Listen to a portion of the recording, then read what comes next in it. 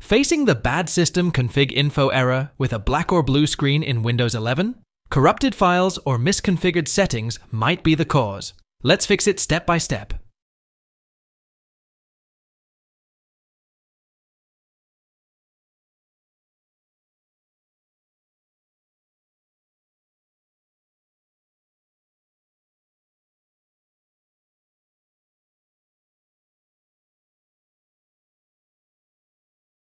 Start by clicking on Advanced Options in your system settings.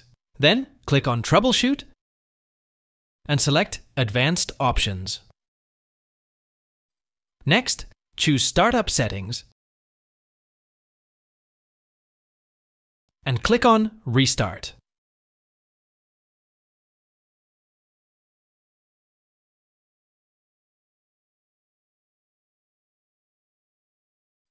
When your PC restarts, press F4 to enable safe mode.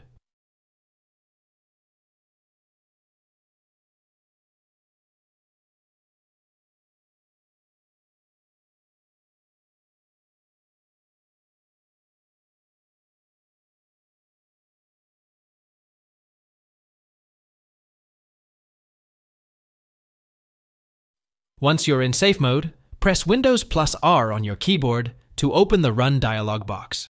Type CMD and click OK to open Command Prompt.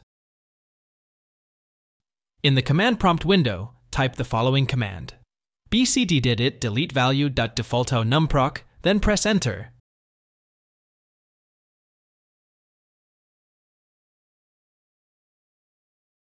Next, type this command: bcdedit deletevalue.defaulto truncatememory, and press Enter again.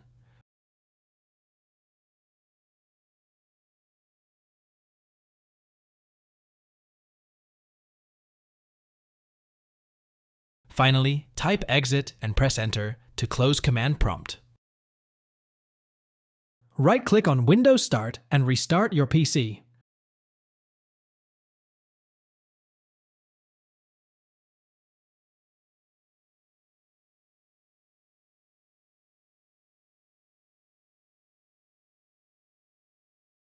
If you found this video helpful, don't forget to like and subscribe for more tech tips. Thanks for watching.